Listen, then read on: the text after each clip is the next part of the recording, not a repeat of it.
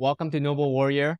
This is where I interview thought leaders on their journey to master their mind and live a life of joy, prosperity, and purpose.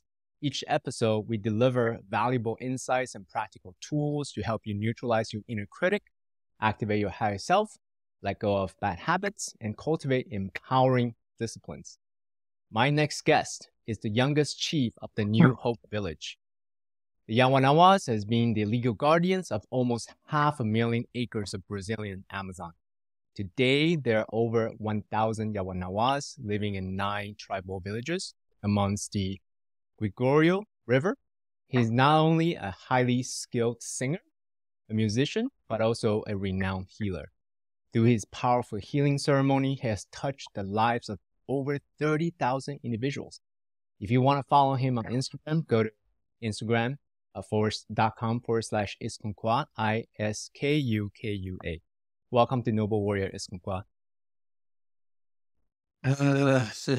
Muito obrigado, meu irmão. Gratidão pelo seu convite, por essa introdução. Muito feliz e honrado pelo seu convite de estar aqui. Thank you, my brother. I'm really grateful for your invitation to be here and for the introduction that you just did about me. You're very welcome.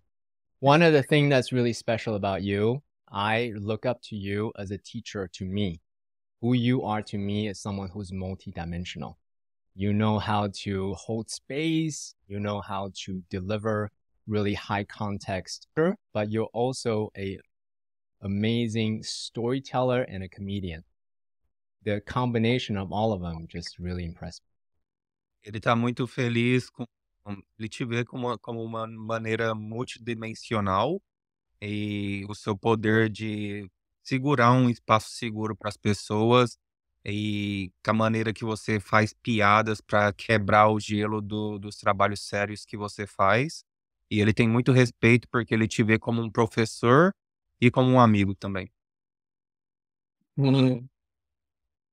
Bom, agradeço muito por ter aí essa pessoa, né, vindo de você. Também tenho muito respeito, honro muito o seu trabalho e para mim é um privilégio poder estar aqui também e trazer algo para compartilhar aí com nossos irmãos que vão estar nos ouvindo.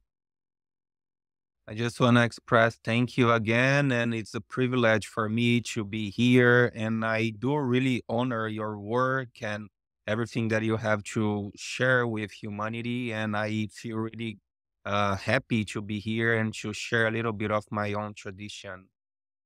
Beautiful. So I want to ask you a first question. And you can start however you want to start. What is your relationship with spirit? Qual é a sua conexão com o espírito? Primeiro, minha relação principal com os espíritos é por eu estar vivo. Qualquer ser humano, qualquer planta, qualquer animal que está vivo em cima dessa terra só está vivo porque está conectado a espírito. First of all, my first relation with the spirit is the fact that I'm alive. Any sort of being, any plant or animal or human being alive in this earth is connected and has a relationship to spirit. Porque primeiro as pessoas têm uma visão muito errada que é espírito, né? Às vezes as pessoas, o que espírito é o quê? É aquilo que passa nos filmes quando alguém morre, sai aquela alma branca e vai flutuando. Aquilo não é espírito. Because first, people have a wrong idea of what spirit is. A lot of people, they imagine or they think when they hear the word spirit about this ghost that comes out of the body when someone dies and they can see this ghost walking through somewhere. But this is not the right idea about it. O espírito é a energia que nos mantém conectado com a nossa história, com a nossa essência, com a terra. O espírito é energia, aquilo que sai, né, no ar, a respiração das plantas, dos animais, é energia. Isso é espírito, né, traduzindo, mas tudo é essa energia vital. Spirit actually means energy. It's the energy within everyone and everything that is alive. It's the air when you breathe that comes out of you, when the plants are breathing, when the animals are breathing. So it's the energy that keeps you connected to Earth. E nós somos um povo que nós estamos conectados com toda essa energia. Então nós temos uma relação direta com os espíritos, que são essas energias que vêm dos conhecimentos sagrados, das plantas, da água, da terra, do céu, de todos esses seres, né, que existem no universo. And we are the kind of people that we are connected to spirit, to this energy, connected to the spirit of the energy of the plants, the animals, the skies, and all the energy around on Earth. Então a nossa conexão ela existe desde o início da nossa criação, porque ainda nós falamos a mesma língua desses seres, dessas energias. Então é através desse conhecimento que nós nos definimos, né? Os espíritos são essas energias de todos os seres vivos. So our connection has been connected ever since creation, and we still speak the same language of those energies. So that's why we are still very connected to them. Aí as pessoas perguntam: "Ah, você fala que são a energia dos seres vivos. E depois que morre? Depois que a árvore é cortada? Depois que o animal morre?" Exatamente, que essa energia continua vibrando, ela continua pelo espaço que nós vivemos. E aí é onde as pessoas confundem isso, né, e às vezes se assusta achando que viu a alma, né, que viu o espírito, mas são essas energias que estão sempre e vão sempre estar à nossa volta. So some people might ask, what about when the living being dies? What about their energy? What happens to it? And that's why some people they would say, oh, maybe I'm gonna see a soul or a ghost, but in reality, these energies they stay around us, but it's not like you can see them. It's just the energy that it keeps within everything around it. Então é preciso estar conectado, é preciso respeitar e entender para você continuar falando com essas energias que não estão mais em matéria. Então é um conhecimento tradicional do nosso povo de nos manter conectado com essas energias. So it's necessary to keep connected and to keep speaking to these energies when they get away from those material physical bodies. And this is a knowledge of our people, which is to talk and speak to these energies. So, question here: what is the role of ayahuasca playing with our connection to Great Spirit or greater spirits? Qual a conexão que a medicina ayahuasca tem com essa relação com os espíritos? Ayahuasca é uma palavra do povo quechua, de um povo indígena também, que tem dentro da sua cultura, dentro da sua tradição, o uso dessa planta. Ayahuasca is a word from another indigenous people that they also have the practice within this plant. E dentro do significado que ficou conhecido hoje pelo mundo, ayahuasca quer dizer o vinho das almas. And inside the meaning of this word that is well known around the world, it brings the meaning that the connection with the souls. Nós, Yawanawa, nós chamamos essa planta de uni. We from the Yawanawa people, we call this plant uni. Nós usamos essa planta para nos conectar com os nossos ancestrais, com os nossos professores, que continuam em matéria, mas que também só estão em energia, em espíritos, né? Que é a forma de eles continuarem nos repassando seus conhecimentos sagrados. We use this plant to connect with our masters, with our teachers, that they might be in the physical body, but they're also in energy, in spirit. Então é através, né, dessa planta que nós continuamos recebendo os ensinamentos dos nossos primeiros ancestrais que viveram há milhares e milhares de anos, porque ela expande Uh-oh. por porque ela expande esse canal de comunicação. And it's through this plant that we have access to keep learning from our ancestors that they've already passed away many years ago, because this plant expand the channels of connection with those energies. Então é uma das principais plantas, né, de conexão com nossos ancestrais. So it's the one of the most important plants towards the connection with our ancestors. So technical question here. So it's not the ayahuasca itself communicating to you or to your people or to us who drinks the medicine. The plant itself is an amplifier to deepen, to strengthen our connection to Great Spirit. Did I understand you correctly? Não é a planta em si que está conversando com você, mas ela é um amplificador das suas conexões e do que você pode receber dos seus ancestrais, dessas energias. É dentro dessa ideia, exatamente. Ela que amplia a nossa visão dentro do mundo espiritual. Yeah, it's in that sense, in that idea, the plant amplifies the way you can receive the spiritual world. I see. Thank you. And so in terms of day to day, what do you do to strengthen that connection beyond giving thanks, beyond having, a conversation, a prayer to Great Spirit? Is there anything else that you do as a way to cultivate the faith, the connection to Great Spirit?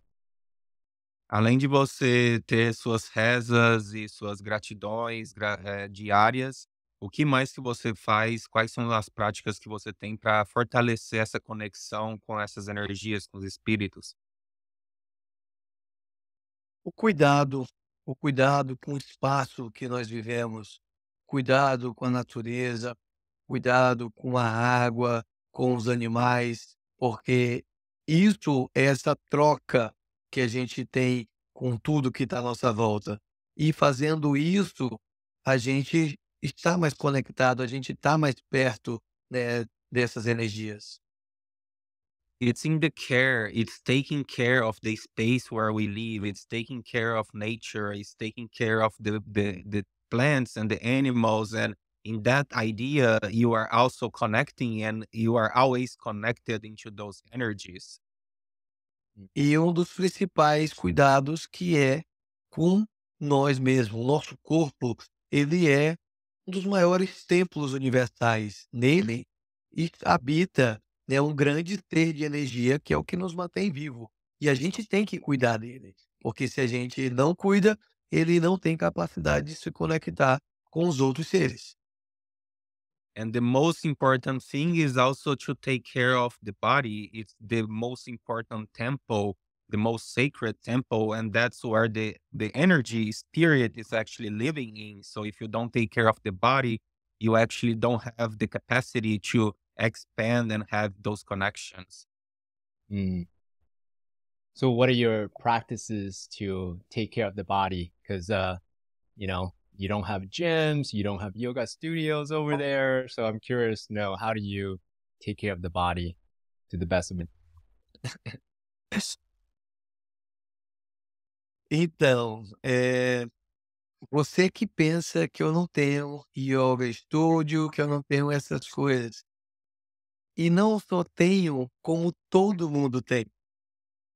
You are the one that think that we don't have yoga studios and the gym over there, because everyone actually have it. Porque tá tudo aqui, ó. O nosso pensamento é o nosso maior canal de conexão e de cuidado com o que nós temos, tanto dentro e fora do nosso corpo. Because everything is in your head and taking care of the thoughts, and that's the way you can connect the most with those energies. And when you take care of that, like, you are able to do it. So e eu estou conectado com o meu espírito, com a minha essência, eu posso meditar embaixo da chuva, eu posso meditar tomando banho no meu rio, eu posso meditar caminhando na minha floresta. Só que nós usamos as nossas palavras, usamos os nossos conhecimentos para traduzir essa forma de conexão. And if I'm connected to my spirit and to my essence, I can drop into meditation under the rain, or I can drop into meditation when I'm bathing on the river or walking through the forest. And we have different terms and terminology to explain and to bring those meanings, but it's our different traditional practices. Então, a forma, né, de usar essa ferramenta é estar saudável espiritualmente com o seu pensamento, porque você trabalhando isso, você tem que usar o que está à sua volta, né? Muitos usam a yoga ou outras religiões ou outras práticas para se sentirem mais próximo dessa conexão energética. Então você tem que usar as ferramentas que você tem para poder te deixar mais perto disso. So you have to use the tools you have to be connected to those energies. Some people might use yoga or other religions or different practices, but you have to use whatever you have, any tools you have to bring you closer to those energies through this connection. Got it. So I'm asking you, what are your personal practices as a way to take care of the body, get connected to spirit?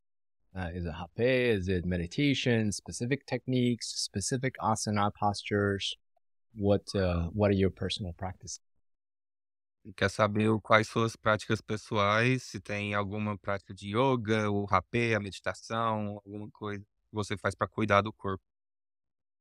A minha prática pessoal é fazer o que eu gosto, é fazer o que me deixa me sentir bem.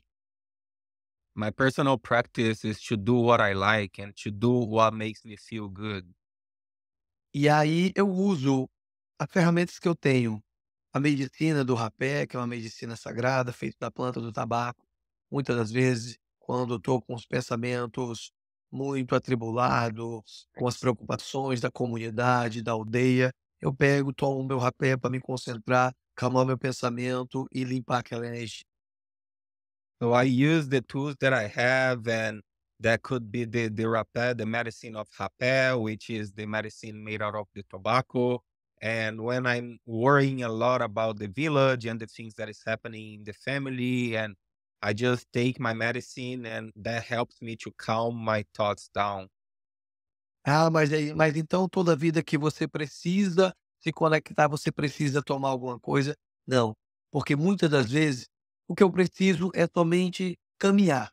E eu começo a andar pela floresta e ali começo vendo minhas plantas, andando, vendo os animais, eu consigo de alguma forma me conectar e encontrar as respostas que eu preciso.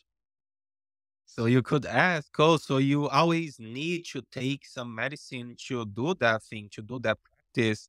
And no, I can just as simple as take a walk through the forest and start paying attention to all the plants and all the living beings that we have on the walk, and that's gonna already start to bring my thoughts into a calmer state.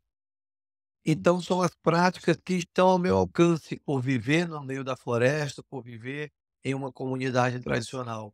E cada um, né, como eu falei, vai encontrar uma forma, né, de que esteja ao seu alcance dentro da sua realidade para fazer isso. So these are the practices and the tools that I have around the forest, and to be living in a traditional village like that and to be in the forest. These are the ways that I have, but each person has to find their own ways, their own tools to do these practices within themselves. Mhm. Got it.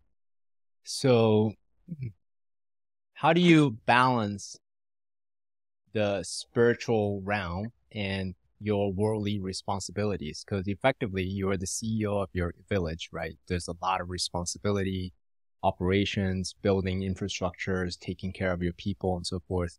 And how do you maintain that balance between the spiritual realm and the material realm.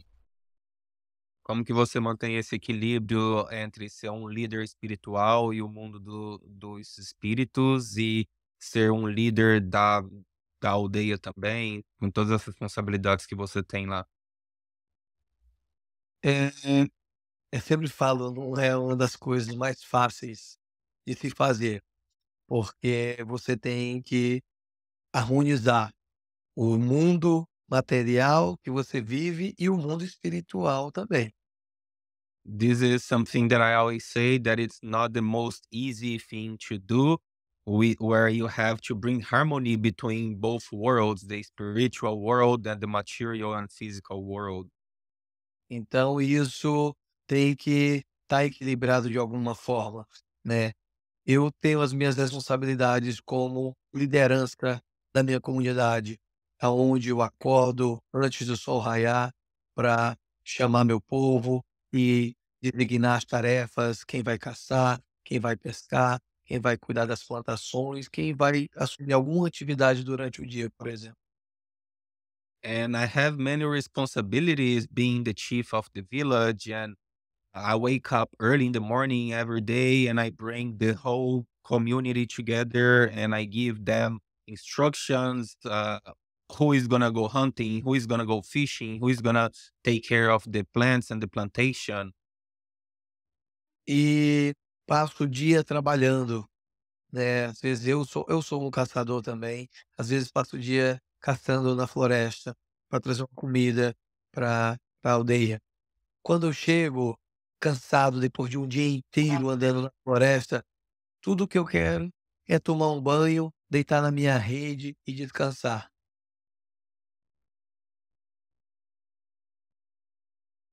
I also work a lot and I'm also a hunter. And some days I have to go out of in the forest to go hunting and I might spend the whole day at work out there and then to bring some food to the village. And when I get back home, I'm tired. My physical body's tired. So I just need some rest and to lay in a hammock and rest the body. Mas aí, quando eu faço isso, deito na minha rede, chega uma mãe com uma criança com febre, doente, com alguma necessidade, e aí eu tenho que me levantar, mesmo estando cansado, tomar meu li e rezar para poder ajudar aquela criança, ou mulher, ou homem, ou qualquer membro da aldeia que tem aquela necessidade. And a lot of times it could happen that when I get the time to actually lay down the hammock, a mother from the community could come to me with a child that is ill with fever, and they need my prayers, and I drink uni, my medicine, and I have to get up and be at work with them as well. E eu, por ter passado o dia inteiro caçando, querendo descansar, eu tenho um compromisso como um líder espiritual também. Então eu emendo e passo uma noite inteira trabalhando para ajudar alguém. And even though I spend the whole day in the forest hunting, and that would be my time to rest, I have this responsibility as the leader to take care of them. So I would just keep on going through the whole night and praying and working on the person there. Então, o principal ferramenta para esse equilíbrio é a sua entrega, a dedicação àquilo que você quer fazer. Porque se você quer ser um líder espiritual, você tem que se comprometer com esse compromisso. Se você é um líder comunitário, político, você tem que se comprometer com isso. Se você tem várias demandas, você tem que dar a mesma atenção para todas elas. So the biggest part of this balance between both worlds is to actually surrender and to give yourself all into those things. And if you had the agreement to be the leader and to take care of all these things, you have to own your own word and to take care of it. So on that note, real quick, one of the things I appreciate about you is you are always strong when we're in ceremony. And I know that it's not easy because I see the amount of you drink. So the rest of us are laid out and you're still strong. So I'm curious, how do you really surrender to that responsibility? You know, even though there may be a voice in you that says, I don't want to, or I'm tired, or I'm lazy, or I deserve rest. how do you continue to surrender and be strong? Você entendeu, Cássio? Não. Ele quer saber, que ele já te viu em várias cerimônias e que você tem uma postura tão forte quando você faz os trabalhos e mesmo você tomando vários copos de uni, enquanto várias pessoas tá no chão e não consegue nem levantar, e você ainda tá ali forte, em pé e fazendo o trabalho e segurando o espaço com responsabilidade. Como que você mantém esse equilíbrio durante às vezes você pensa que você tem o direito de descansar, que você está cansado, que você queria mesmo descansar, mas você, escolhe de estar em pé e fazendo o trabalho. Como que você mantém isso? É, primeiro também são anos, né, a vida dedicada a estudar, a aprender a controlar as nossas necessidades.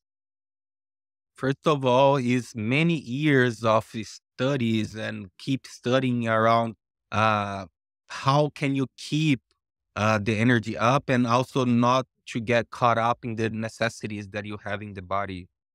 E o outro é exatamente isso, a dedicação. Eu fiz um compromisso com o mundo da espiritualidade, da cultura do meu povo, em ajudar as pessoas. E isso independente de ser dentro do meu povo ou fora dele.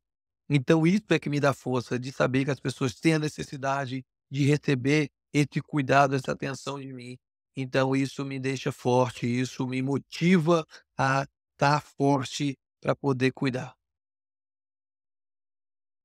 It's also the dedication, and I made an agreement. I made an oath with the spiritual world and in my tradition that I would do that work, especially when people needed my help. So when they are in need and they really need me to do that work, that's what brings me the motivation to do so. Mm, I see. How often do you drink uni when you're in the village? Quando você tá na aldeia, quantas vezes você toma uni na semana? Muitas vezes. Many times. Many times a day or many times a week? Muitas vezes É, no dia. é como eu falei, depende muito, né, da necessidade. Geralmente 2 a 3 vezes por semana, eu faço cerimônias minhas, né, com minha família, e dependendo se acontece alguma situação, às vezes a gente bebe alguns dias consecutivos, dependendo da necessidade que a gente tem. It all depends on the necessity of the village, and usually it would be 2 to 3 days of the week. But if the necessity comes, we would drink many days in a row in order to take care of whatever is happening. I see. Now, I asked that question specifically because many of us, fellow participants, were really impressed just the strength and then the power of your voice, of your presence, of your physical stamina. Because again, for us is enough, to drink maybe 1, 2 cups, whatever, and then we're like laid out, right? But for you, you were so powerful after like 9 hours of singing and chanting and then directing the flow of the experience. And to us, we're just like, how does he do it? How does he find the strength and the power to be able to sustain that long period of time, and also for weeks at a time, right? So if you can illuminate for us, how did you cultivate that? Ele quer saber como que você mantém, mesmo você tendo essa voz tão forte e fazendo vários trabalhos seguidos por várias horas durante a noite, vários dos participantes, ele vem na cerimônia, toma medicina para a experiência e estão super cansados e só deitando no chão, mas como que você consegue manter e ainda continuar coordenando toda a energia da cerimônia? Então, aqui vocês têm um combustível, alguns carros de vocês usa gasolina para poder andar, outros têm que meter uma tomada para carregar a bateria para poder andar. O Uni é o meu combustível.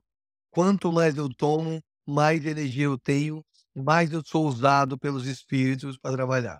Então, para mim, quanto mais eu tomo, mais forte eu fico. So here you might have the cars and you might need gasoline for the car to drive, or some electric cars you have to plug it in so the car can drive. For me, Uni is kind of the whatever I need to actually keep it up. The more I drink the medicine, the more energy I have to keep on going. Wow. That's not the answer I was looking for, but that's that's a beautiful answer. I love that. Essa não é a resposta que ele imaginava, mas ele é muito interessante de escutar. Because I'm thinking, all right, he must, run a lot when he's in the village to condition his heart, or he must meditate a lot so that he has his mind, or I don't know what I was thinking, but okay, great. The Uni is the source of all your power. That's beautiful. Ele não sabia o que era, se você corria todo dia na floresta para manter seu coração forte, ou se você meditava várias horas por dia para ter sua mente bem estável, mas muito interessante de saber que quanto mais você toma medicina, mais estável e energético você fica. Mas é como eu falei, né? São esses estudos que nós fazemos, porque, por exemplo, alguém foi dizer, mas isso com então, quanto mais ele bebe, mais forte ele fica. Então, um dia, se eu tiver a oportunidade, eu quero beber muito para poder ficar forte, para me conectar. Não vai funcionar dessa forma. You Então, know what he's respondendo a done? pergunta dele, Rafa, que eu estou dizendo, isso é como eu falei, são muitos anos de estudo, fazendo as nossas dietas sagradas. Às vezes a pessoa pode pensar, então quer dizer que o segredo do Iskukua é quanto mais ele bebe, mais forte ele fica. Então, se eu tiver uma oportunidade, eu quero beber muito para ficar forte, para aguentar. É totalmente diferente. So this is based with what I was talking before. It's about all the dedication and the years of studies that I've had and the sacred diets of my people that I went through. It's not the idea that if you come to ceremony, you should drink as many cups as you could. That way I'm gonna be connected and be strong like him. That's not how it goes. Porque se alguém, por exemplo, que não tenha conhecimento, não tenha preparo, experiência, mesmo tendo Yawanawa, tomar uma quantidade, por exemplo, no primeiro copo como eu tomo, ele vai passar a noite no chão gritando. Because even if the person is a Yawanawa full blood, and if they don't have the experience and the instructions that I have, and they drink a full cup like I do in the beginning of ceremony, you're going to spend the whole night on the floor crying and screaming. E isso não é a ideia, né, e isso não vai te deixar forte. Então, é uma maneira diferente, né, de expressar isso, porque realmente não é de qualquer jeito que eu tomo. Não tomo muito porque é é bonito, porque eu gosto, porque eu passei muitos anos para poder entender e poder fazer disso o meu combustível. And the reason I'm explaining all of this because it's not trying to show off and I'm not trying to express this here so people can take as an example. It's because that's the way that I have from all the studies and all the guidance that I received. And this is the way that I work with the medicine, but it's not something that I'm telling people to do. No, I understand. I'm curious. We're curious because that's not the first time that we were puzzled. Like, where does he get all the stamina, all the power from? After 9 hours of singing and chanting. So thank you for clarifying that. Maybe this is a good time to segue to perhaps the different preparations or the dieta that you talked about as a way to have better instruction to work with the medicine to attune our internal power and stamina. Ele falou obrigado por explicar um pouco mais, porque várias pessoas tinham dúvidas sobre como que você conseguia manter essa estamina, essa energia dessa maneira. E talvez agora seria uma boa ideia de falar um pouco sobre essas dietas e sobre essas preparações que você passou para poder fazer esse trabalho. Uhum. Então, é é uma Um um mito que eu quero desfazer aqui, que muitas pessoas em volta do mundo acham que só porque você é indígena, que você tem uma cultura, você tem uma espiritualidade, colocou ali um chapéu de penas e canta, você é um líder espiritual. Não é. This is a myth that I want to do here.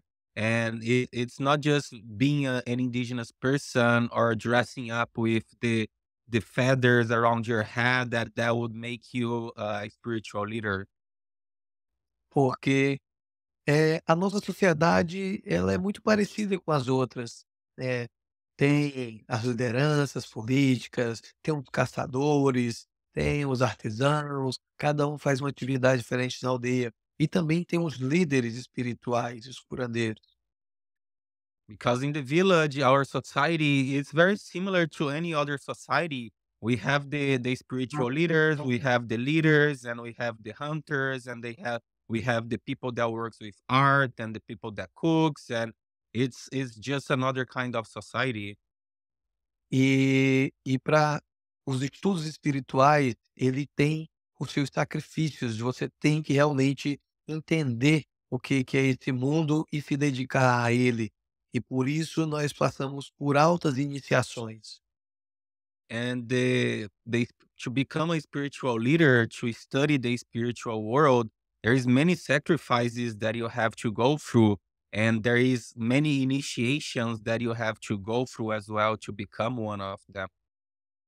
Uma dessas iniciações, que é a principal delas, a mais alta delas, é a essa planta sagrada que nós usamos para a gente come a raiz dela para dar essa abertura.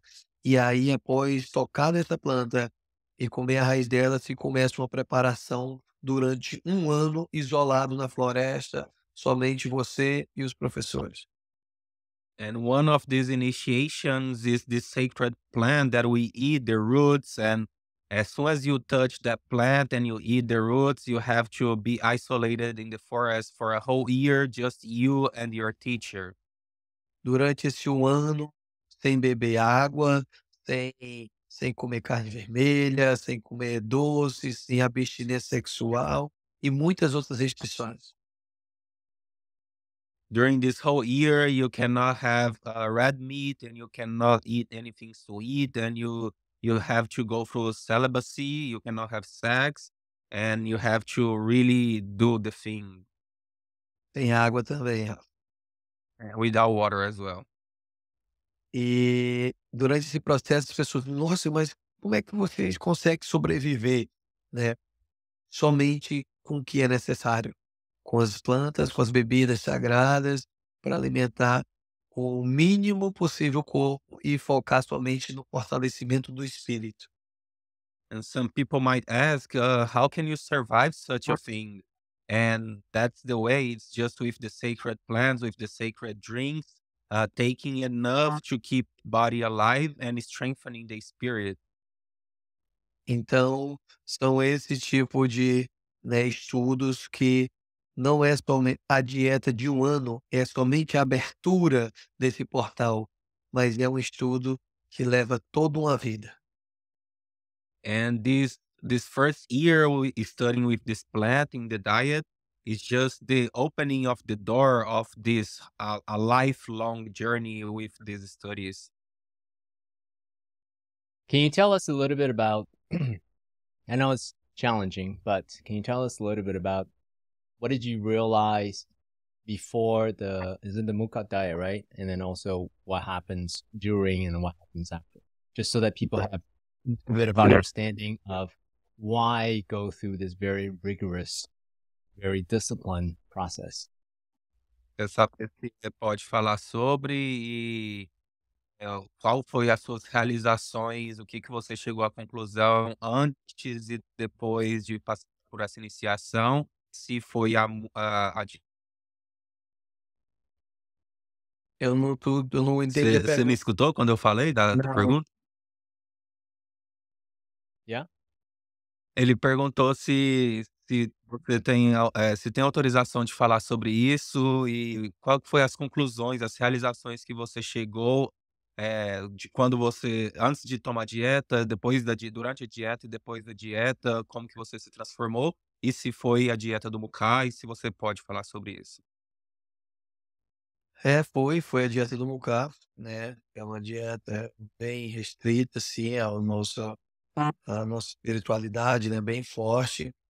E antes eu era um jovem, né, tinha somente 21 anos de idade, né, um jovem ainda dessa idade tenha feito esse tipo de dieta, e eu não tinha muita expectativa do que eu ia encontrar durante esse processo.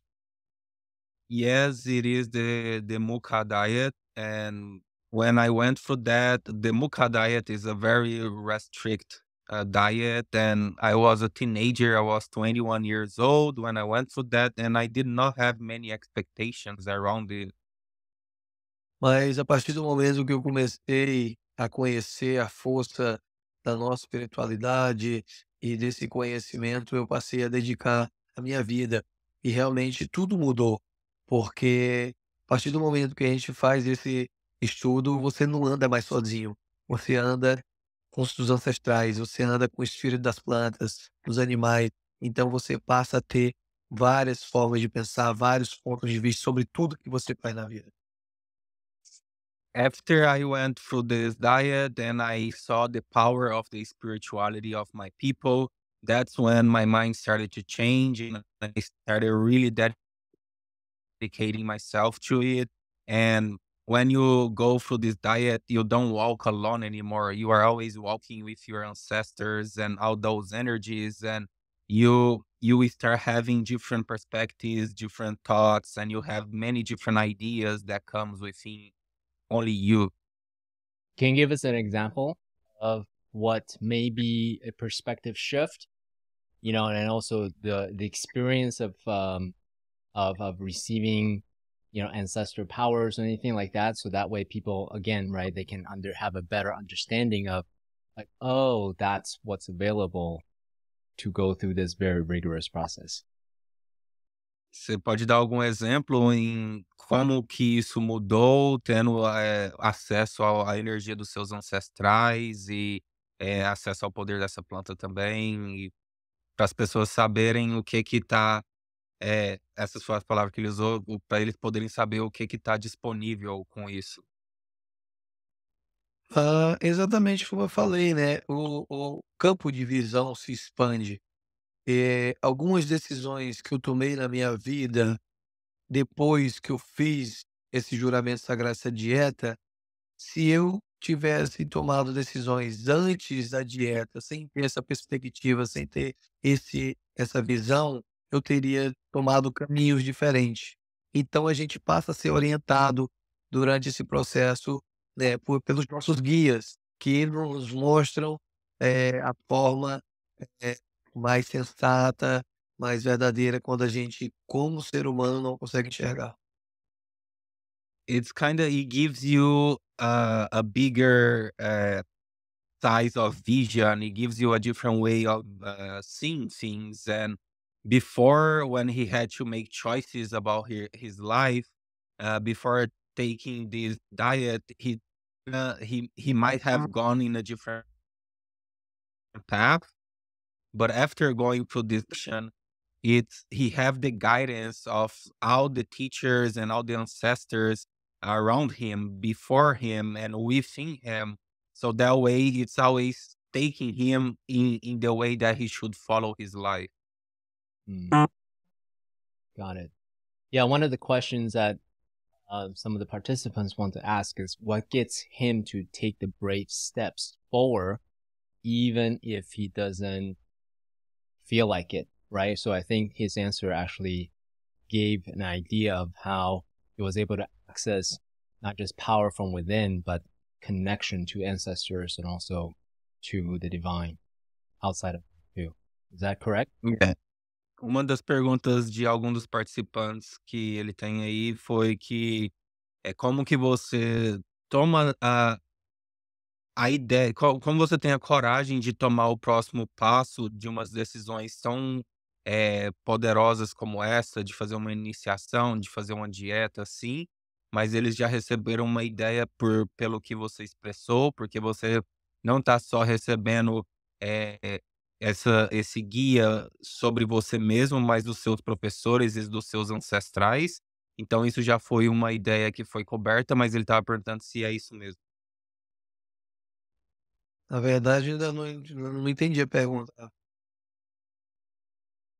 Tipo que quando você decide algo na sua vida que seja difícil ou que seja algo complicado, que você não sabe o que fazer e que você decide fazer algo, ele estava perguntando como que você tomava essas decisões, mas como que o que você tinha explicado no que você falou antes, que você, a partir do momento que você faz essa iniciação e que você faz o juramento, você está recebendo o guia dos seus ancestrais, é, não é só você mais que está tomando essas decisões.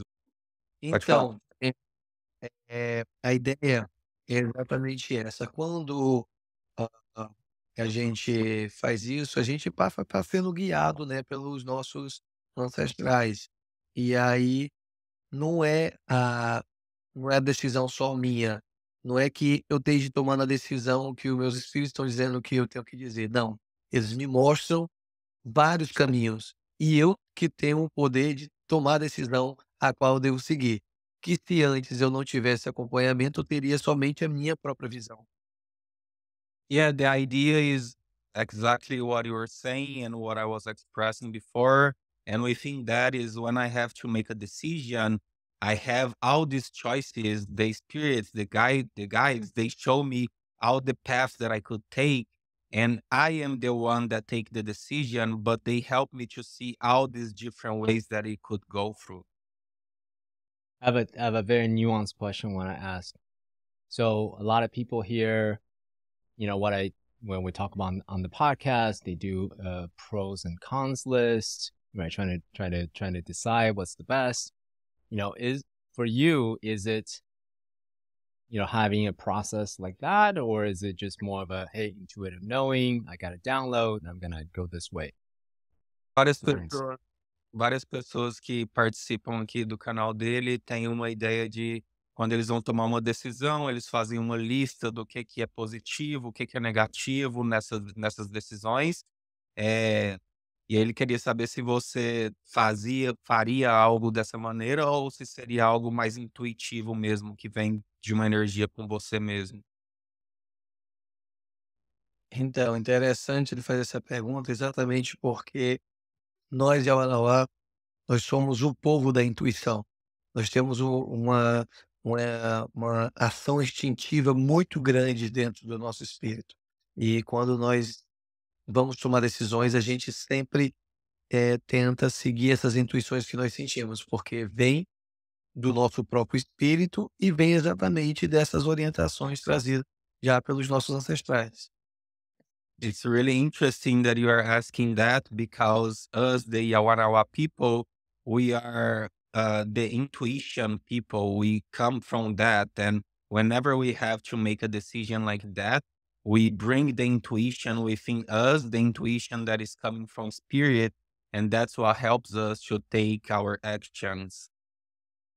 Um exemplo assim bem simples, por exemplo, eu sou liderança política, sou liderança espiritual, sou pai, sou sou caçador, sou pescador, sou muita coisa hoje no meio do meu povo.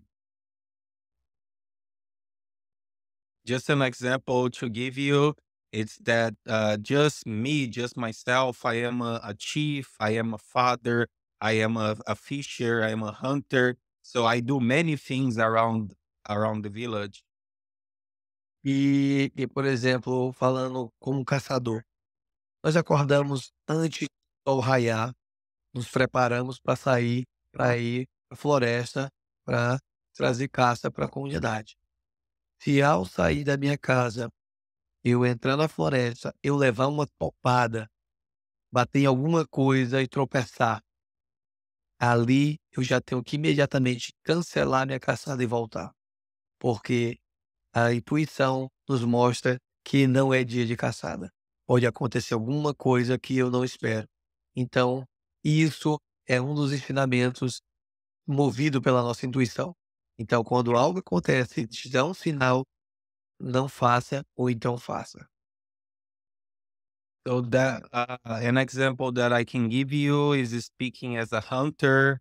And like I said before, I could go and spend the whole day in the forest hunting. And I wake up early in the morning, I get ready. And if when I get into the forest, I I just hit myself in a plant or in whatever happens, I would feel like that is not a day for me to go, and I would cancel that day. So that's based on intuition. It's based on something that is showing me that I'm not supposed to do that. So if in that sense, everything that they're gonna do in their day-to-day life, they're gonna be paying attention to those signs, to these intuitions that comes, and that would tell him if he should keep going or if he should not do that. Now, I'm going to ask a question. It may sound strange, but I want to ask it anyway. How do you cultivate your intuitive knowing? How do you strengthen that more? Because I am live in the Western world and it's very much in the head. So part of my desire is to cultivate that intuitive knowing, right? So someone who has been practicing for a long time, how have you cultivated this intuitive knowing? Ele quer te perguntar isso e pode até parecer um pouco estranho, mas como que você fortalece essa conexão com a sua intuição? E para ele, como uma pessoa que mora aqui na cidade e tem uma vida completamente diferente, ele vem tentando aprender mais em como escutar a intuição dele e queria saber se você faz algum tipo de prática, algo que você faz que fortalece a sua intuição. Nós até um pouco, pode soar um pouco egoísta da nossa parte, mas não é, porque realmente é da nossa essência. Nós nascemos com esse chipzinho da intuição no nosso espírito. Então nós, principalmente, que trabalhamos a espiritualidade, ela é muito mais aguçada. Nós somos ensinados através dos nossos sonhos também. Então os sonhos nos trazem muitas informações também sobre o que é possível ou não se fazer, decisões a se tomar ou não. Trabalhamos muito com esses sonhos também. Aí, mas como que você pode explicar isso pra gente? Não tem como explicar, porque a gente vive isso. E esses ensinamentos só são passados dentro da língua Yawanawa. Então, se você não entende a língua, os espíritos não vão conversar com você. That could sound a little selfish, but we are the people that we were born with this little chip of intuition in our body, and it, like I said, it could sound a little selfish, but it's we work with the dreams, and it's through the dreams that we are receiving most of the intuition, most of the information we need to take decisions and to make our moves in our life, and it also is strengthening our spirituality, our connection to the spiritual world, and that way we can have clear dreams and can receive a better connection to it. And the only way you could learn that way, you would be through the Yawanawa language. Oh, interesting. Okay, so you have a special relationship with dreams because that's actually really interesting. That's actually a really interesting point. So dreams mean something for your subconscious, your intuition, your higher self communicating to you. Am I reading you correctly? Então você tem uma conexão muito forte com sonhos e é pelos seus sonhos que fortalece essa intuição e te conecta com o seu eu maior, com a sua conexão com os espíritos e tudo mais. É isso mesmo? Sim, o sonho é um das principais ferramentas que nós usamos para os nossos aprendizados. Durante a dieta, as informações vêm das plantas, vêm dos espíritos, vêm diretamente dos professores que estão com a gente e vem através dos sonhos, uma parte dele. Então, é preciso entender esse mundo, interpretar como que as informações chegam através desses sonhos. So yeah, it's through the dreams that we receive most of these teachings, most of this information. And when we start your diets, it's through the dreams that we are doing this work, and that's where you are receiving most of the teachings. And it's reading the dreams that you can get all the information that you need to keep on going. And when we start with the diet, you receive information on your dreams from the plants, from the spirits, and from all the teachers and all the ancestors that they have. Porque é muito importante deixar isso claro, porque eu falo das dietas, falo dos estudos, falo disso. Então quer dizer que se eu for lá, se eu tiver a oportunidade de fazer uma dieta, eu vou aprender, vou ser um líder espiritual. Se você falar língua Yawanawa, você pode aprender tudo. Agora, se você, até mesmo você ser Yawanawa, não souber a língua, você não vai aprender nada. I share very openly about my diets and about the initiations and all the studies that we go through with my people. But a lot of people could ask, oh, so if I go there to the village, can I just do the diets and become a spiritual leader? It's not like that. If you know the language, if you know the Yawanawa language, you could learn something. But if you don't, you are not gonna learn anything. That's too bad. Well, this may be a good segue to your cultural center. I mean, there are a lot of people, a fan like me, right, who respect the wisdom and the teachings, but we have no access to the wisdom because the Yawanawa language isn't widely taught on the internet or other places. Can you say a little bit more about, if people want to learn more, what are some of the methods where they can learn the language, learn the songs, and learn more of your culture? Ele falou que é um pouco triste, porque para os fãs, igual ele mesmo, que é uma pessoa que gosta muito da sua tradição, da sua cultura, eh, teria alguma maneira deles aprenderem a língua, os cantos ou a cultura, a tradição, porque não tem nada na internet ou não tem nada exposto em lugar nenhum. Nem tudo que a gente precisa, Chay, a gente vai encontrar na internet, não. Tem muita coisa que precisa ser vivenciado, precisa ser colocado na vida real.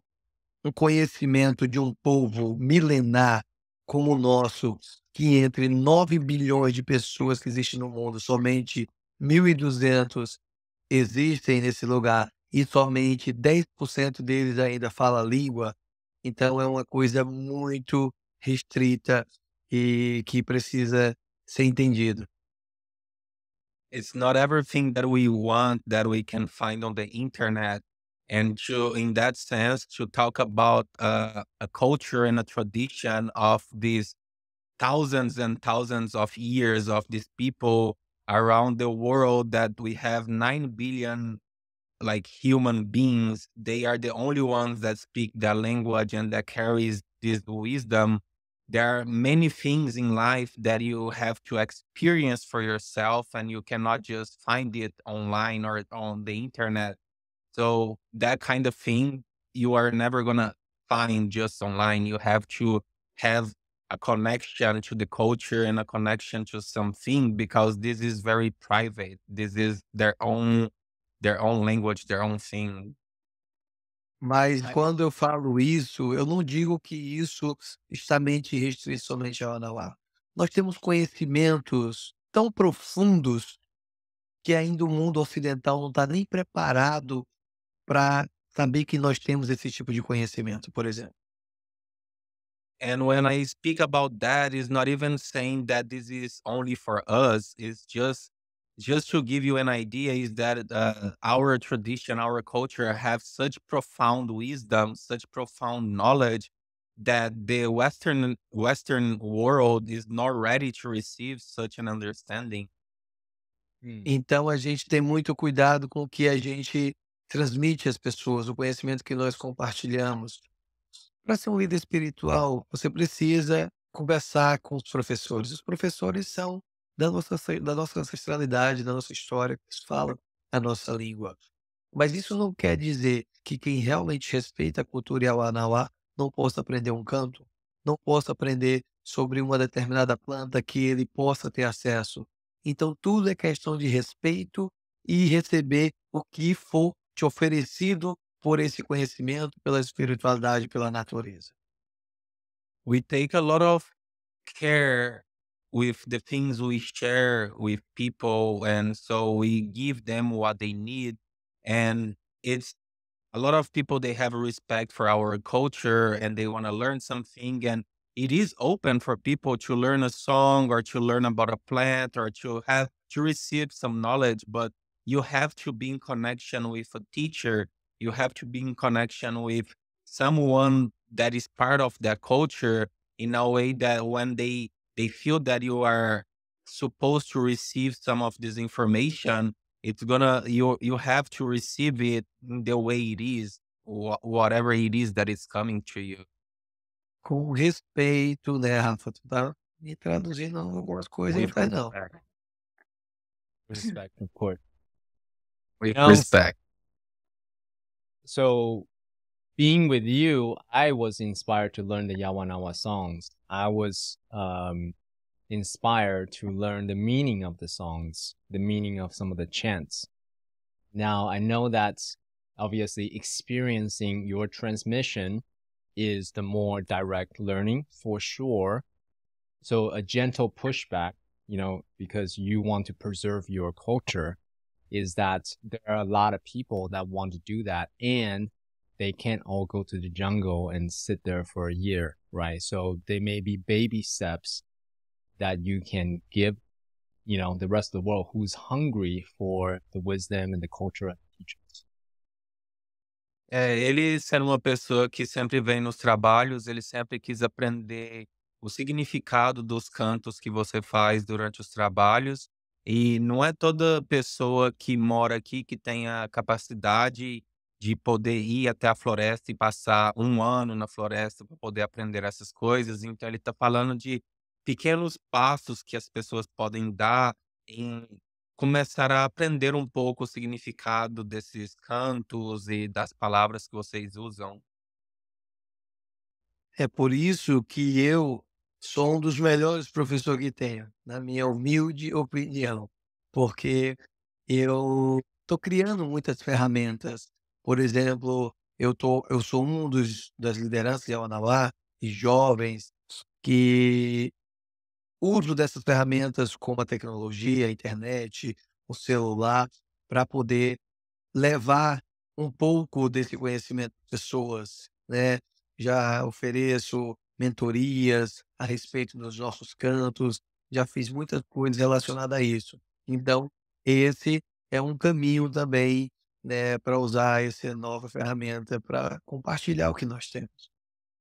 In my humble opinion, I am one of the best teachers that there is around, because I've been using some different tools that we have in the modern day, that I've been trying to create some different mentorships in respect of the meaning of the songs, and offering those things online that you can access with your phone and you can be part of it. And creating these little ways that you can be connected to these teachings that they offer.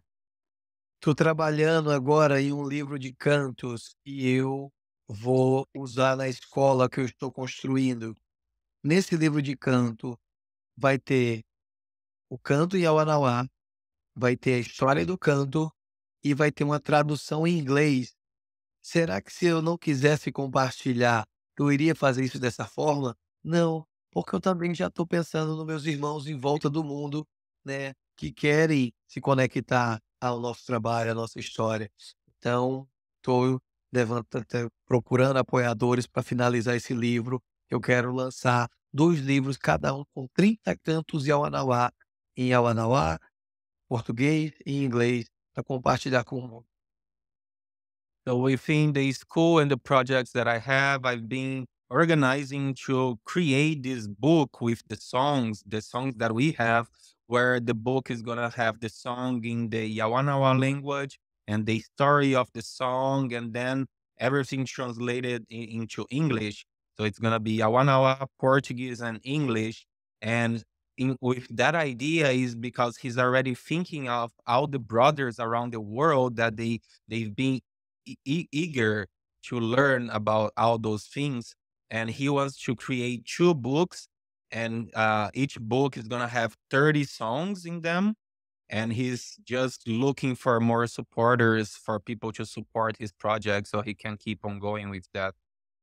Well, E eu if there, falei isso também, Rafa, se vocês acham que se eu não quisesse que vocês aprendessem, eu iria também estar fazendo um livro com cantos que teria tradução em inglês? Yeah, so you think that if I was not thinking of my brothers around the world, do you think I would do the English part in the book? no, I mean, this is great news. Let us know what the pre-order link is, and I'm happy to promote it to all the people, who want to learn more from the Yawanawa culture. Essa é uma boa notícia e assim que você tiver o link para poder para poder pedir o livro, manda para ele que ele vai distribuir, vai compartilhar com as pessoas que ele conhece que quer receber essa informação. Exatamente, como eu falei, eu mencionei isso, Rafa não traduziu, vai traduzir agora. Eu estou procurando, né, apoiadores para poder, né, a gente colocar. Já comecei, né, já o projeto, preciso somente finalizá-lo para poder a gente começar a, a produzi-los. Eu traduzi isso sim. Eh, he is saying again that he's looking for people that's gonna support his project, and the idea is already made, but he's just finding the ways to make it a reality so he can get it done and he can share it with everyone. Beautiful.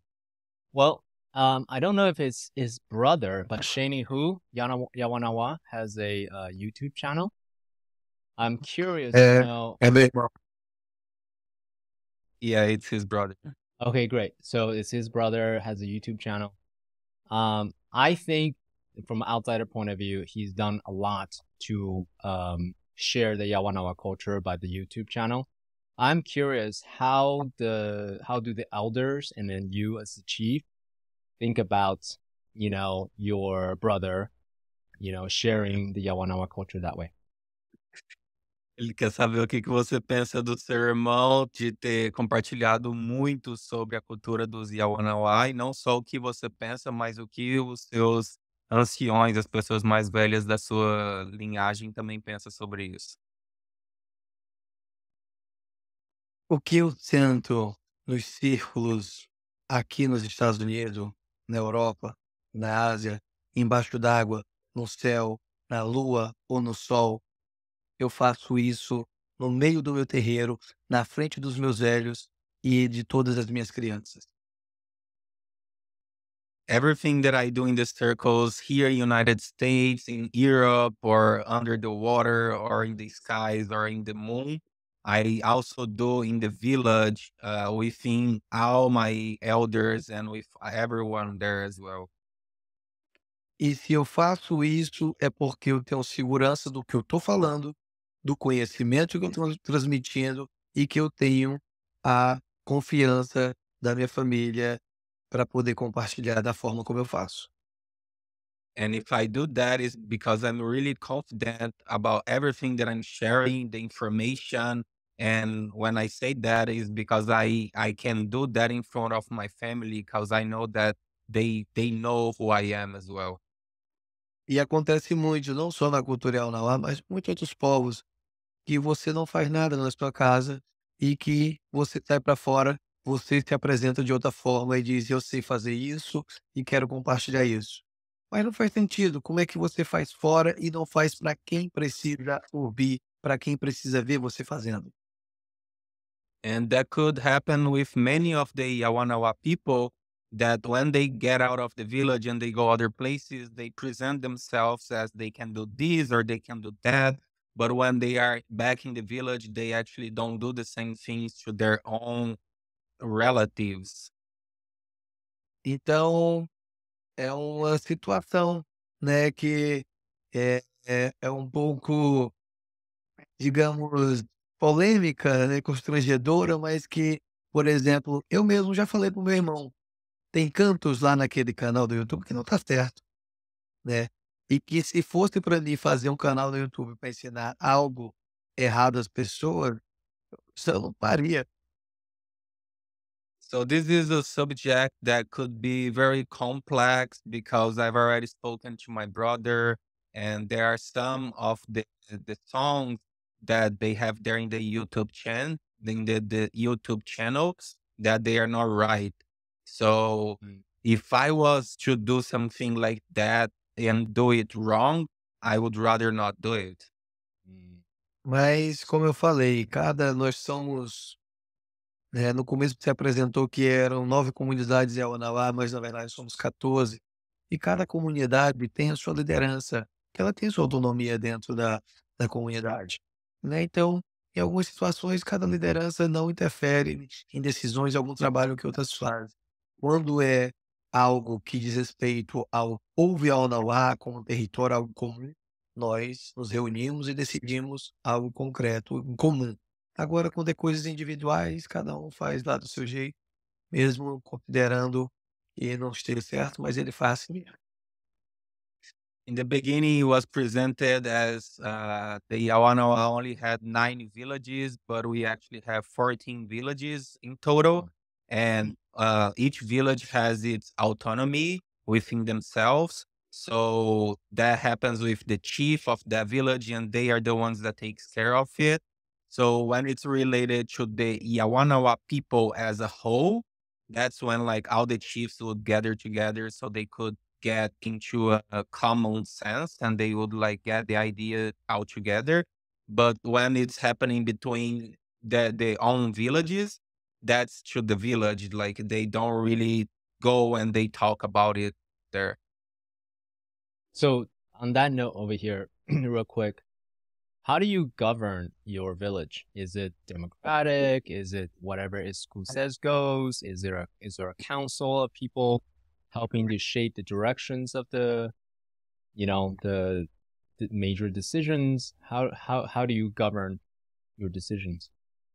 Como que você controla a aldeia? É uma democracia? Cada pessoa pode votar ou a pessoa só segue o que você fala? Ele que está perguntando como que são as maneiras que você toma as decisões e você faz as coisas acontecer. Hoje, pelo respeito que eu tenho, né, desde as crianças até os mais velhos da aldeia, eu poderia tomar qualquer decisão que todos eles acatariam, sem nenhum ninguém dizer que não. Nowadays, with the respect that I have within the people in my village, even with the older ones, I could take any sort of decision that they would respect my decision. Mas a partir do momento que eu me tornei um líder como referência do meu povo, da minha família, eu sempre disse e continuo dizendo até hoje: eu nunca vou tomar uma decisão aqui sozinho, porque eu não sou chefe sozinho dessa aldeia. Cada criança, cada mulher, cada jovem, cada homem dessa aldeia é líder junto comigo. And from the moment that I became a chief of my village and as a reference in my people, in my family members, I always tell the members of my village that I'm never going to take a decision on my own, that we are all, he's not the chief by himself. Every part of the village is also as a chief, and the children and the woman, the teenagers, the men, everyone is part of it. Então, toda vida que tem algo, alguma decisão para ser tomada na comunidade, nós nos reunimos, toda a comunidade, e eu, como liderança, trago as demandas, as necessidades que nós temos. E juntos nós tomamos decisão sobre o que nós temos que fazer. Por exemplo, de eu já ter decisões que eu, como liderança, querer levar para um lado e chegar aqui daquela forma ia ser melhor, e a comunidade dizer: não, Iskukua, a gente acha que, né, esse outro caminho é melhor. E eu dizer que tá tudo certo, então vamos por esse outro lado, porque vocês acham que é melhor desse jeito. And within that sense, like anytime that we have a decision to make, I bring the whole community together and I tell them the necessities and what we need, and we have a talk around that. And there was sometimes that it happened that I could have a different vision, and I thought that if we took that path, it could bring something better for us and the whole community. They wanted to do everything in a different way. So I heard them, and we actually did things that way, and we were all together in that. Então todas as decisões são tomadas comunitariamente. Mm, So all the decisions are taken within the whole community. I see. What about conflicts? When conflicts happen, how do you resolve conflicts? Drink ayahuasca together, imambe together? Like, how do you resolve conflicts when people E have... quando as pessoas estão tendo conflitos entre elas, como vocês resolvem esse tipo de coisa? Vocês tomam ayahuasca ou comem mambe? Isso que ele falou. Sim. Então, meu avô sempre dizia, né? Quando você se torna um líder, você não, não é só um líder. Você se torna um pai, você se torna uma mãe, você se torna uma criança, você se torna um velho, você é juiz, você é médico, você é advogado, você é tudo a partir daquele momento para o seu povo. So my grandfather would always teach me that when you become the chief, you become the father, the mother, the judge, the doctor. You become everything for those people. Então você tem que ampliar sua visão e enxergar como todos que é possível. So you have to amplify your vision, and you have to see with the whole, with everything that could happen. Então, quando acontece conflitos na comunidade, que não é comum, né, pelo modo de vida que nós temos, mas eu sempre tenho que tentar de alguma forma ajudar. So whenever we have conflicts rising in the community, which is not a very common thing within the lifestyle that they live there, he have to actually help. He have to interfere in it. Primeiro, porque nós temos regras, nós temos uma norma de convivência, onde todo mundo que faz parte da minha comunidade tem que estar satisfeito com a forma de vida que nós temos. First of all, because everyone that lives within the community, they have to follow rules, and they have to be satisfied by the way that they live in there. Por exemplo, quando eu me tornei líder da minha comunidade, uma pessoa decidiu ir embora porque não me queria como líder dela. For example, when I became the chief of our community, there was a person that he did not agree with me being a leader, and he left. Mas quando saiu uma pessoa, também chegou 26 pessoas de outras comunidades que veio para ser liderada por mim. But even though that person was leaving because of that, I had other 26 people coming because I was becoming the chief of the village. Então, cada liderança tem a sua autonomia, né? E nós temos isso. Então, por exemplo, se tem um problema de um casal, por exemplo, um casal jovem se casou e ali tem alguma dificuldade, o marido não está tratando bem a esposa, ou a esposa não está tratando bem o marido, e eles não conseguem resolver entre eles, eles vêm até mim. So, as an example, within the community, he said that each chief has its autonomy. So, an example that he's giving is when a young couple they get married, and the couple they are having problems. The man is not treating the woman right, or the woman is not treating the man right. They would come to him and talk to him. Então, o líder tem que ter conhecimento das histórias, da nossa cultura, para poder, através dos exemplos das nossas histórias, mostrar uma solução de convivência de um casal para viver bem, em respeito e harmonia. Porque quando nós nos casamos, por exemplo, você não está casando só com uma mulher, você está casando com toda a família dela, com os irmãos, com a mãe, com o pai, com os avós, e você passa a ter uma responsabilidade, né, muito maior do que somente pela pessoa que você casou. So the chief, he needs to have knowledge about the traditional stories of the culture of the Yawanawa people, so he can give an example. He can guide them by example, telling them how they were supposed to live in harmony in that marriage. And when you, in their tradition, when you marry a woman or when the woman marry a man, you are not just marrying that person, you are marrying the whole family, the brothers, the sisters, the mother, the father. So you are doing that within the whole family. Então você tem que conhecer todos os caminhos. Eu não vou chegar para o meu Chai CK e dizer: "Chai, vai caçar, pega aquele caminho e vai que você vai matar caça". Aí ele pode dizer para mim: "Mas você já caçou alguma vez para lá?" Eu disse: "Não, nunca cacei não". Como que você tem certeza que eu vou fazer uma boa caçada? Você nunca fez o caminho. Então você tem que conhecer o que você orienta para as pessoas.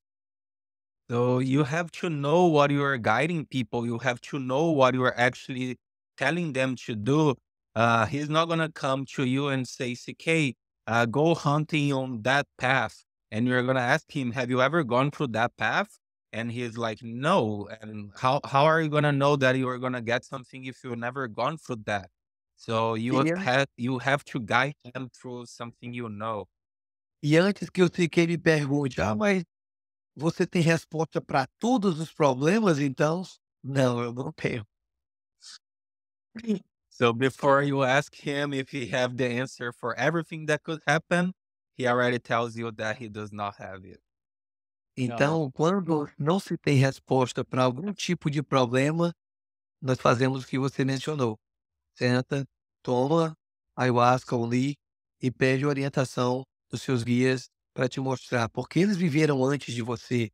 Eles têm respostas de coisas que você não viveu, então eles podem te mostrar o que pode ser feito. So whenever they don't have the answer for the problems that is rising, they would do what you mentioned before. They would sit in ceremony, drink medicine, uni, ayahuasca, and ask guidance for the teachers, for the ancestors, because they already lived through many situations that you have not gone through. So they could bring some clarity around that. Eu sou do eu fiquei desculpa, Chat, deixa eu te complementar só mais uma coisa, What do you say? He just wants to complement another thing before you say. né, Okay. porque ele disse que eu era bem comediante, né, que eu tenho uma forma de falar as coisas sérias, também usando um pouco de alegria e de humor, porque às vezes é necessário, né. Because you said that he's kind of a comedian, that he always tell serious things in a very funny way. E aí uma vez, um rapaz foi na aldeia e queria tomar ayahuasca, né, pela primeira vez, perguntou o que que era. Digo: "Não, essa planta é dos nossos ancestrais, que vai te mostrar todos os caminhos, as respostas do que você buscar". And one time we had this person coming to the village and he wanted to drink ayahuasca for the first time.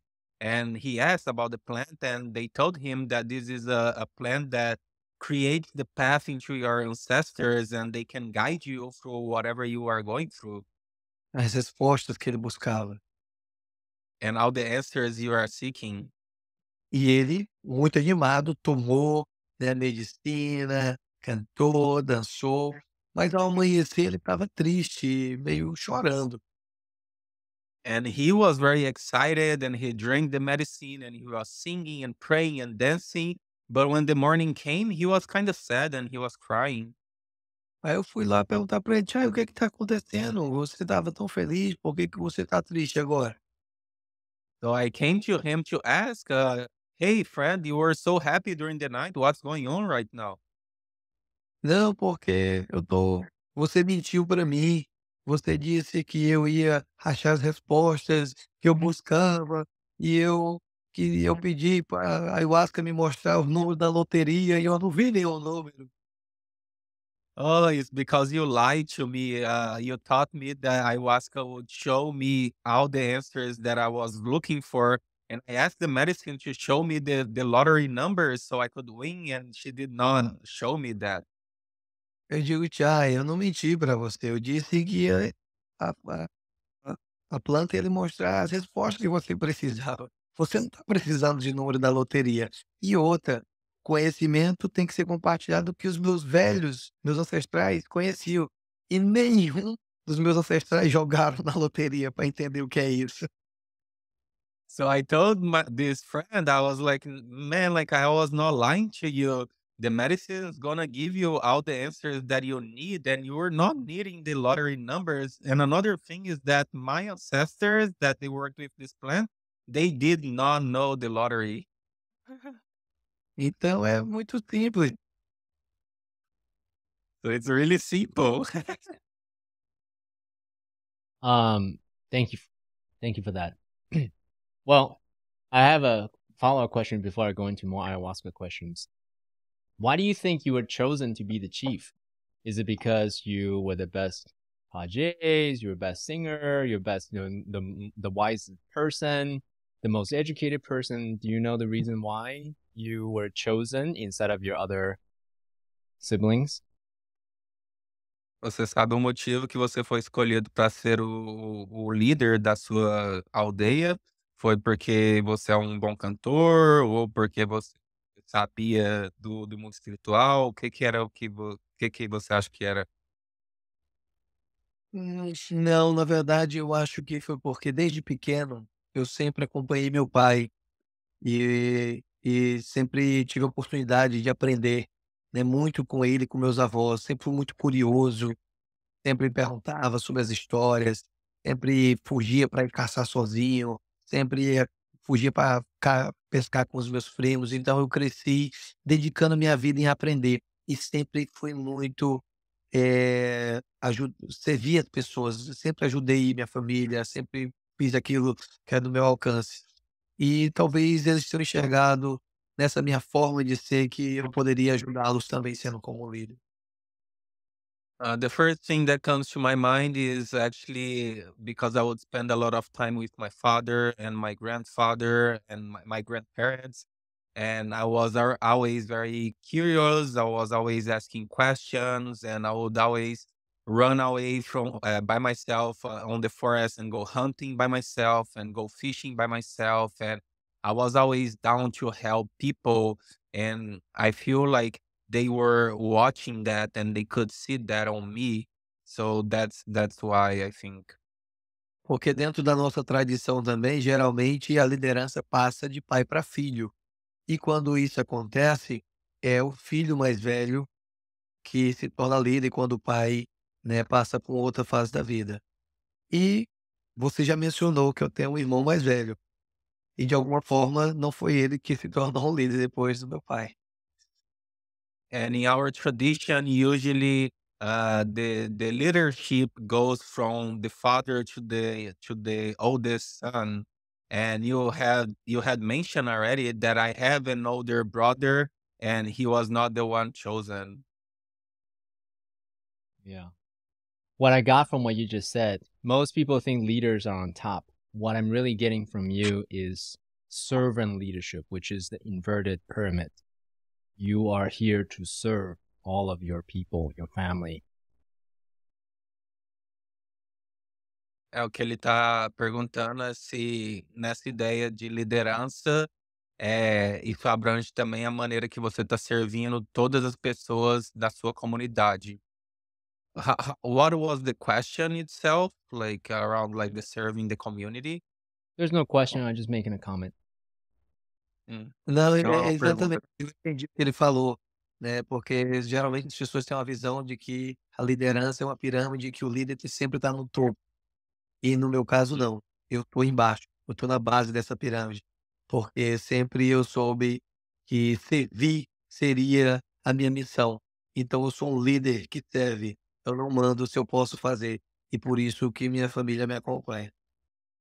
Yeah. He's explaining like that he understood what you said, that he usually like when they have a leader, the leader is on the top and everyone else is above him, is under him. And in his case, he feels like he's on the bottom and everyone is up above him. And that's a way that he is in a leadership, that he's always serving the community and the people. Yeah. That's one of the reasons why I really appreciate about you. You never teach about leadership, but you when you acknowledge people, when you serve, that's what I get is servant leadership.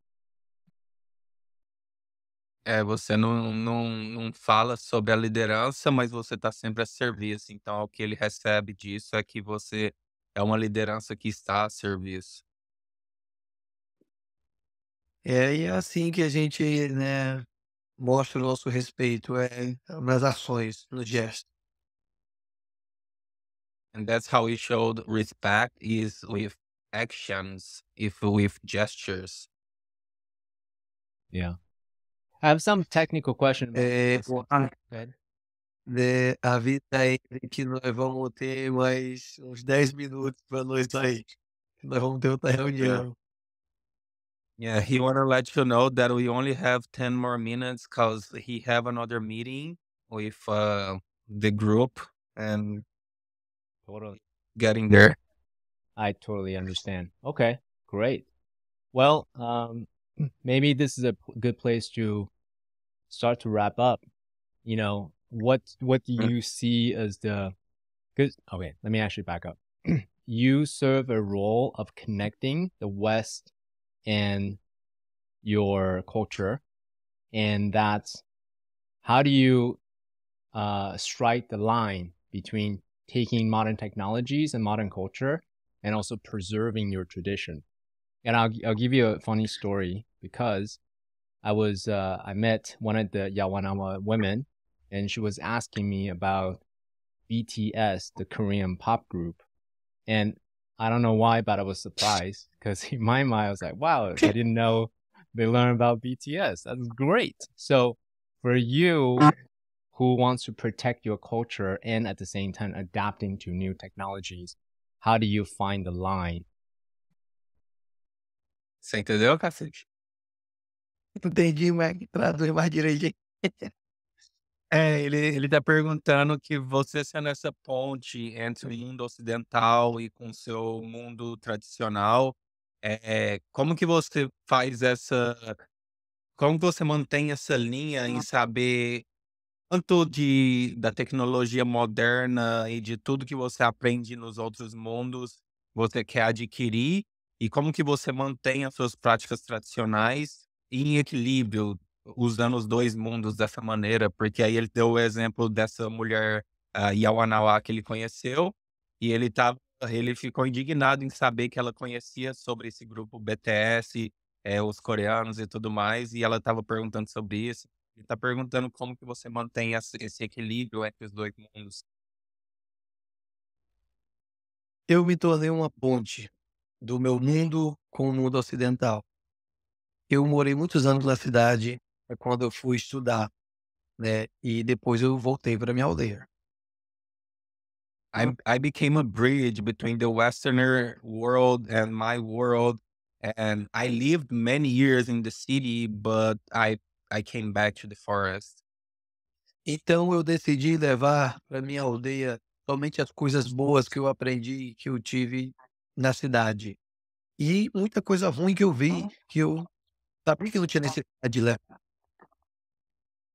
So I decided to bring back to the forest only the good things that I learned over there, and I knew that there was a lot of other bad things that I did not want to bring back into the village. E eu não vivo no paraíso também, eu tenho meus conflitos, tenho meus problemas também na aldeia, que eu não preciso trazer de lá para cá, eu não trago, trago somente as coisas boas, os ensinamentos que a floresta tem, o nosso conhecimento tem para compartilhar. And I also don't live in paradise. I also have my conflicts and my bad moments. So I only take the good teachings and all the good things in the forest, and I take to the city, and vice versa as well. Então, por exemplo, né, eu tenho um cuidado com o que realmente vai para nossa aldeia. Dentro do território Aonauá, a minha comunidade é a única comunidade Aonauá que não tem televisão, por exemplo. So I take a lot of care around what I allow to be brought into the village. And just an example around that is that my village is the only one that does not allow television in the village.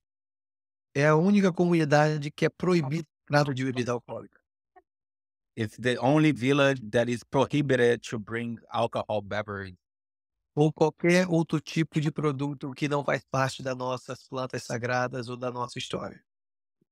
or any other kind of product that is not part of our traditional plants and our story. A televisão é um poderoso meio de comunicação, mas ela leva muitas informações desnecessárias. Television is a powerful tool of communication, but brings a lot of information that is not necessary. Então, se eu estou querendo que minhas crianças aprendam a cantar na minha língua, a falar na minha língua, por que que eu vou deixar elas ficarem assistindo televisão, trazendo coisas que é totalmente fora da nossa realidade? So if I want my children to learn how to sing in my language, to talk in my language, why would I allow them to have a television and to be caught up in that?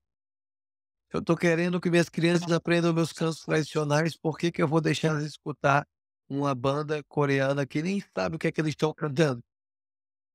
If I want my children to learn the traditional chants and songs, why would I allow them to listen to a Korean music that they don't even understand what it is? Isso se chama compromisso e prioridade. That means that I have a I don't know the word. Conflict? I have responsibility and I Mm, compromise. Is there- Compromise. E então o meu compromisso é com minha história, é com meu conhecimento. Então, e a minha necessidade, a minha prioridade é com que eu mantenha viva a minha história, a minha língua. So the compromise I have is within my story and within my tradition. So the priorities I have, it is with my stories. beautiful. Como eu disse antes, é simples. One And last like I question. said before, It's simple. Is that what you said? yeah, it's simple. That's what I said. Okay, got it. One last question, Iskukua, before I acknowledge you. Knowing what you know, what's one thing you would say to someone listening who is on their path of spiritual healing, spiritual journey, and then who lives in the Western world? What's one thing you wanted to leave them with? Com o conhecimento que você tem, o que que é uma coisa que você quer deixar para essas pessoas que estão escutando agora, que vivem no mundo ocidental e que tá nesse caminho espiritual de cura para eles mesmos? Autoconhecimento, Chay. Pessoas, antes de tentar entender o que acontece com o mundo, com o que acontece à sua volta, tem que se conhecer primeiro. Como que você vai entender o mundo se você nem se entende? Então, a busca do autoconhecimento e realmente entender a sua história, a sua essência, é que vai te despertar para o que realmente você precisa fazer. It's self-knowledge, it's self-understanding. You cannot understand the world or understand everything that is happening around you if you do not understand you. So to follow this path of trying to understand your essence, to understand your story, your roots, that's the best path you can take in order to understand your future or what you're gonna do. A nossa vida é uma eterna busca de aprendizado, de conhecimento. E ela se torna muito mais fácil quando você sabe de onde vem e para onde você entende para onde você quer ir. And our life is this forever searching for knowledge or wisdom. And when you do understand who you are, things becomes a lot easier to walk through it. Beautiful. Iskukua, I just want to take a moment to really acknowledge you for being a beacon of wisdom and healing. You've healed over 30,000 people, and that's just the beginning. And thank you so much for your generosity, for your stories, and for your distinctions in this conversation. I really look to you for a lot of wisdom. So thank you for sharing your culture here on Noble Warrior with the rest of us. And Hafa, thank you so much for being an excellent translator. Without you, this wouldn't have happened. So thank you as well. Thank you.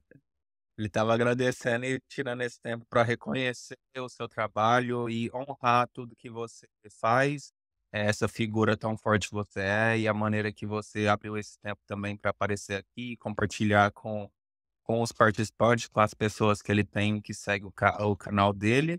E te agradecendo mais uma vez pela maneira que você distingue os seus caminhos e as suas conversas. Thank you, my brother, for inviting me. Thank you, Rafa, for your help.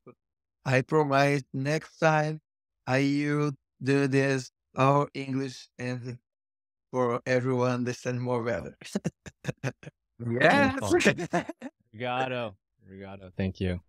All right. It's okay. Thank you.